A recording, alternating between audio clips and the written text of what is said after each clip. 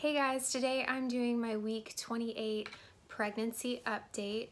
This week has been hard. I feel like I say that every week. I guess every week is just getting harder and harder, but I'm officially in my third trimester, so I'm so excited. I can't believe I've made it this far. So I'm like just praying that everything keeps going well and that she will stay in me the whole time and that I don't have to worry about like an unexpected early delivery. So that is like the biggest thing on my mind right now. So the first symptom is I have really bad dry skin, especially on my face. Like I'll put my makeup on and then like throughout the day I'll notice like it's just so dry like here and here, and it's never been like that. And my legs are really dry and like I get dry patches on my arms, so that has been interesting. And I like put tons of lotion on and oils and everything and nothing helps. So I'm just like praying that I don't look like an alligator the rest of this pregnancy. This week I have been feeling huge. Like I feel like there's no more room in my stomach. I say that though for the last like 5 days, but today is the first day that I feel like my stomach actually like stretched out enough or something to where it's not as tight. I don't know if that happens to anyone else, but there was like a point when I just felt like it was so tight and so huge. And then this morning I woke up and I felt like it just felt like the skin loosened up a little bit or something. I don't know. Like I still feel huge, but it just feels not as like, it just felt swollen, but it doesn't feel like that today. Speaking of that, my stomach has been feeling so hard, like hard as a rock, and I'm just carrying so high and round. Like I feel like my stomach just looks like a big light bulb. I don't know. Like I see other girls and they've got like, they're like flat and then it like scoops out. I am just like round. And then even from the front, like I don't look huge from the front, but I do look like round. Like I see that, and I'm getting more love handles, which I haven't had in a really long time. Even my high risk commented on them. Like when I was talking about where to give myself my Lovenox shot, she was like, well, honey, you've got really nice love handles right now. And I was like, thanks. This week we had our hospital tour, which was amazing. I've never been to the hospital that I'm delivering at until we had the tour, and it was really great. I think it's only for labor and delivery. So you go in, it's not confusing. They have like valet parking, and then we saw the suites that we'll be in, that I will be in, and they're really nice. I mean, for what's gonna happen in them, I'm just happy that I have control of like my thermostat, and there's a bay window, and there's a couch for my hubby, and there's like a reclining chair, there's a TV. I mean, it's pretty nice.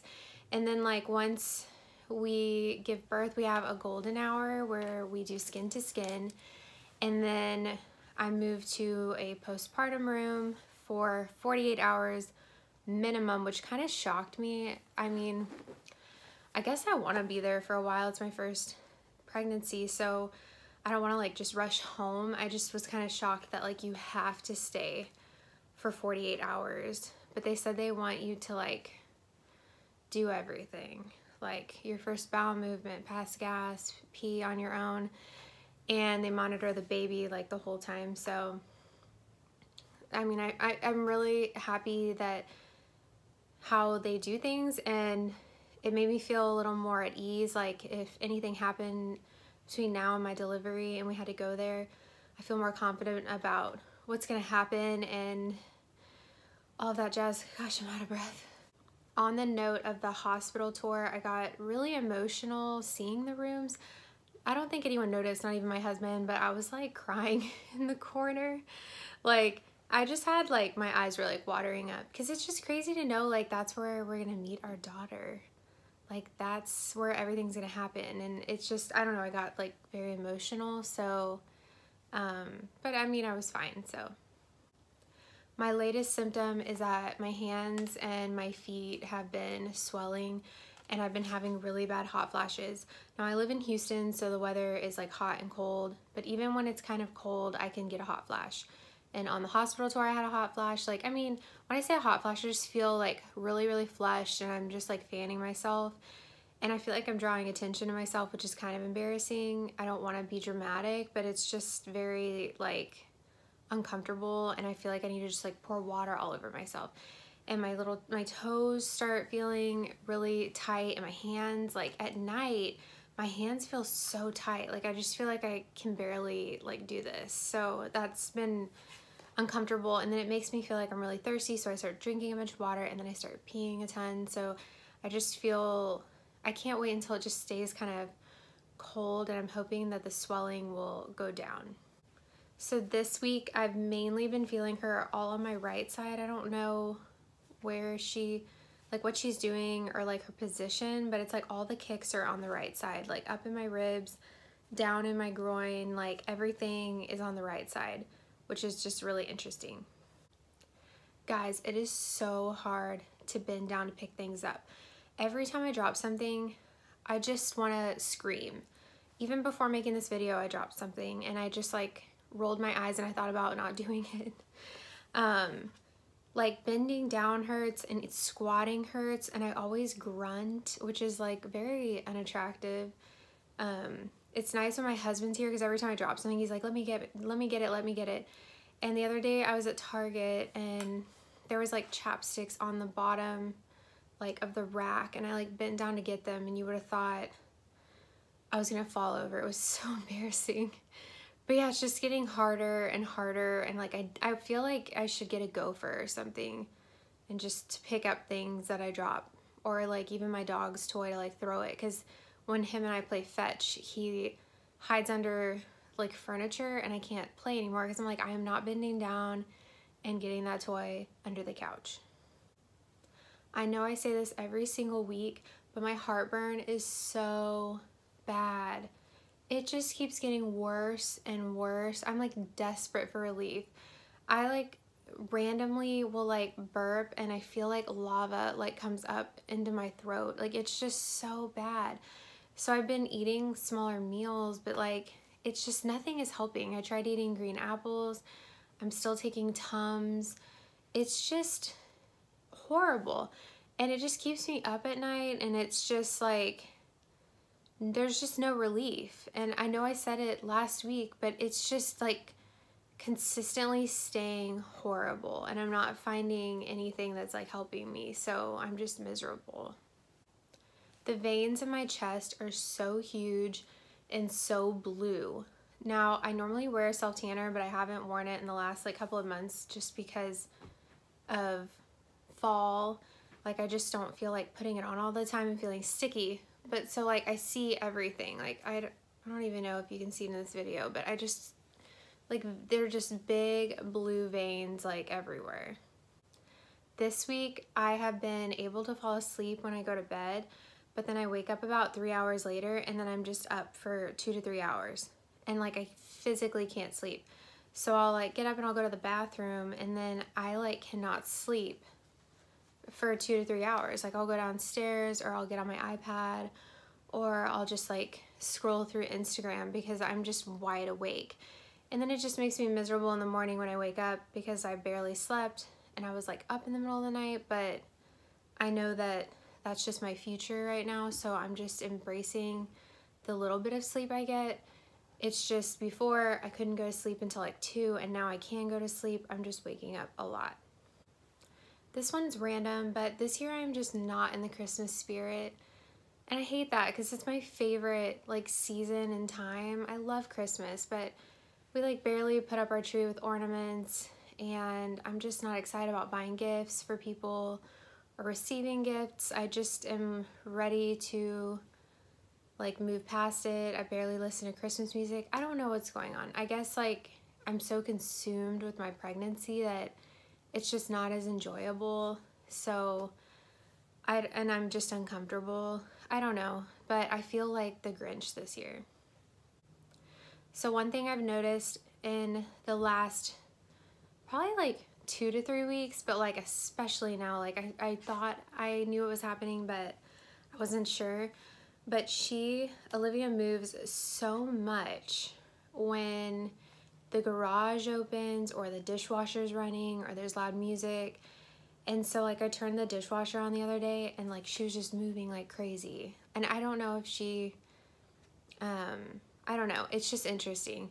So she definitely reacts to sound, and yeah, or if I'm watching like a YouTube video at night, like I guess because I lay the iPad like on my stomach, she'll just start moving like crazy, and she'll like be moving the iPad around and stuff. So it's just kind of funny that she reacts to all the sounds. And I mean, I love when she moves. I don't mind her moving at all. I think it's the coolest experience of this entire pregnancy. Okay, lastly, I wanted to show y'all just like a few of the baby clothes that I've gotten for from myself, just because they're so cute and fun.